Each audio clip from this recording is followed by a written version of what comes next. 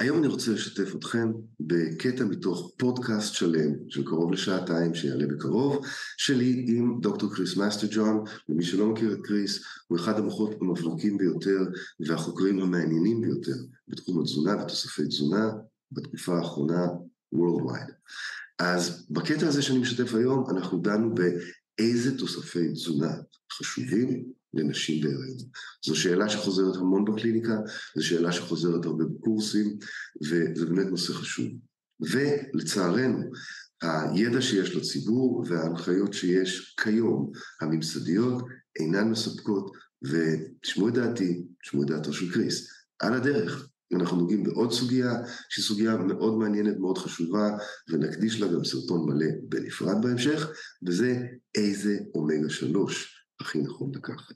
האם ללכת על DHA או ללכת על ALA, בתקווה שההמרה תהיה אכן מספקת. It's like there's a few consensus like about pregnant women.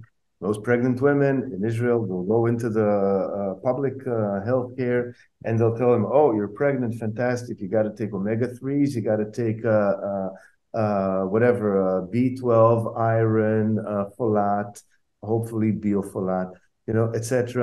And this is what you need in order to have a healthy baby and also to sustain yourself on a better state after the pregnancy." I want to put a slightly different angle on the pregnancy thing. Pregnancy is 100% guided by a public health mindset that tries to minimize rare problems by giving everyone supplements. And so, for example, I don't know what they do in Israel, but in the United States, they give babies vitamin K shots that are meant to save somewhere between 1 in 100,000 and 1 in 200,000 babies from rare brain bleedings. But folate is the same thing, right? Like, I don't remember off the top of my head what the incidence of neural tube defects was prior to the widespread recommendation of folate.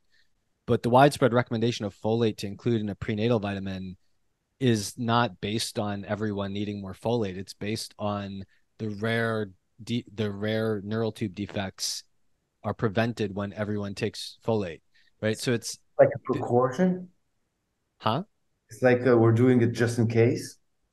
I don't think they think like that. The public health conceives of populations as the unit of action.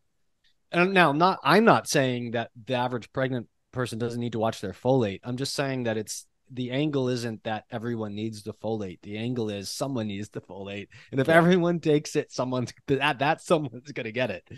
That said, I think that I think that there are things that that pregnant women should just generally do, and I think folate is one of them, but I think there's a lot of points that aren't being hit. Omega-3s is a good one. But more pregnant women definitely need more choline, and that's not being hit at all. They definitely need more biotin, and that's not being hit. A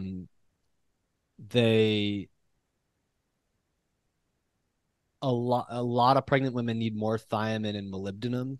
And actually, there's a very serious problem with pregnant women getting hallucinations that are probably from Wernicke's encephalopathy when they're pregnant and not telling anyone about it because they know that they'll be severely stigmatized for it. And there are people who I think who are at Brigham and Young who work very closely with this issue and have estimated that the proportion of women having hallucinations when they're pregnant is way higher than the proportion that usually admit it. And a lot of the morning sickness that happens is it's probably all connected. So what happens is the placenta generates a lot of hydrogen sulfide, which generates some sulfite, and sulfite destroys thiamine and it destroys vitamin B6. And if you look at the studies on morning sickness, they're focused on trying to use B6 to help it. But what is probably happening is the B6 is mopping up the extra sulfite, and the actual problem is the excess of sulfite is not being handled, because another thing that happens is the main places you get molybdenum, which is a mineral, are liver and legumes, and pregnant women don't eat liver. No one eats liver. And then pregnant women also don't like eating beans. Like generally their GI tract is much more sensitive. Yeah. And so their diet becomes more restrictive. And so And it becomes lower. And they have all kinds of stuff like that, which kind of makes them kind of choose their food in a different way. Right. And so they wind up having higher needs of certain things that their food choices aren't not, they're going in the opposite direction. Yeah. And so I think there's a giant need to address thiamine, B6, and molybdenum in the context of placental sulfite generation that's totally unmet by current public health measures. And I think in terms of the baby's brain, omega-3s is that's not universal at all, but I think it's great that they're saying that. But that's maybe it's universal in Israel, but it's definitely not universal in America or worldwide. But I think omega-3s are important, but choline and biotin are also extremely important, and they're not getting any attention. In fact, in the United States, when they were going through the last round of dietary guidelines, they were live broadcasting their meetings on the internet. And one of the things that came up was that they talked about the choline problem, which is that all the data say everyone needs more choline, but choline is primarily found in egg yolks. And we tell everyone that egg yolks are bad. So how can we get people to eat more choline without telling them that we're reversing our recommendation about egg yolks? And so that's the choline problem, right? Up to me, that's a superfood, and a whole egg is a superfood, if you ask me. It's like, well, I agree, but that's not the public health message. Yeah. From higher up. So, I mean, that's what I wanted to say about pregnancy. Your question was about as people age. But hold on. You touched go ahead. a really interesting subject, and I'd like to kind of have some clarification about omega-3s, because omega-3s, we have ALA, we have EPA, we have DHA, and only the DHA crosses the blood-brain barrier. And it's just DHA. Brain. Some people say that you don't need to have that because the conversion of ALA is good enough. What's your take on that? That's crazy. That's crazy. No, DHA. You just need DHA. So you think that but there's no way to get DHA. Well, actually, that's not true. Like traditionally, there was really no way to get DHA without EPA. Now you can get algal derived supplements, but like if you're going to be evidence based, you want to go with cod liver oil, because the only big long trials for long-term IQ is with cod liver oil. It's not with fish oil, and it's not with algal oil. And I don't know that you can discount the fat soluble vitamins in the cod liver oil. So my preference would be getting omega-3s from cod liver oil. I think it's more consistent with the natural whole food thesis. It's more consistent with the evidence basis. Although the evidence basis is highly biased by the studies that people decided to do, right? It's not like anyone tried algal oil and looked at the 4- and 7-year-old IQ effects of using it. Yeah. Right. So I can't say that cod liver oil is superior, but it's more traditional. It's more whole food. It has a better rationale in terms of the broadness of the nutrients it supplies. And it is the only thing that's been actually shown to improve child IQ in clinical trials. How about just eating cod liver? Yeah, I mean, right.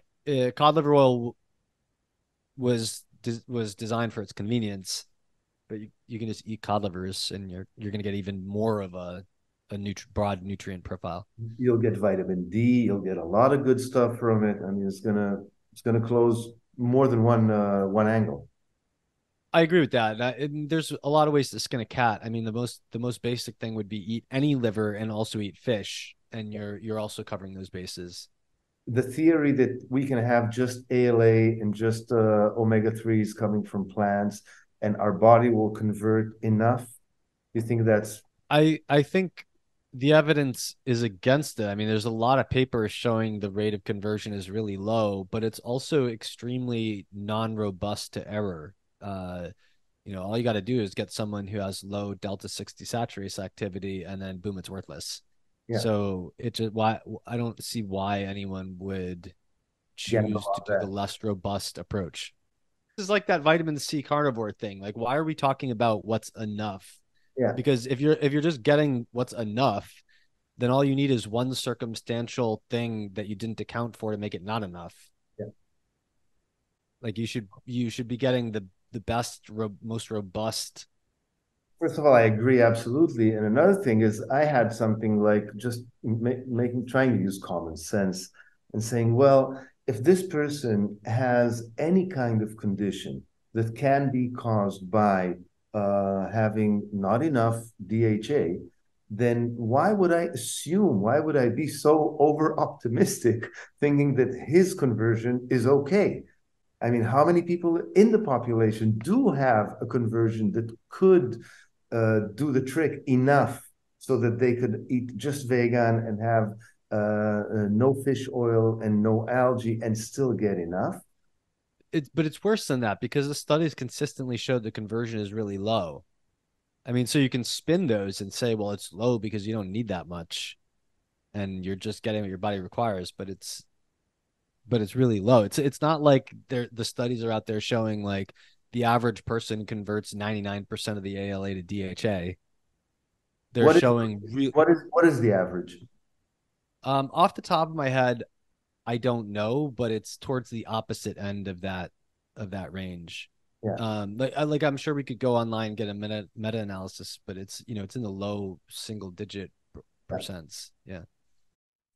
אוקיי, אז עשינו בדיוק את זה ועלינו אונליין לבדוק מה המחקרים מספרים, מה המטה-אנליזות שיש על ההמרה של אומגה מסוג ALA עד ל-DHA דרך EPA.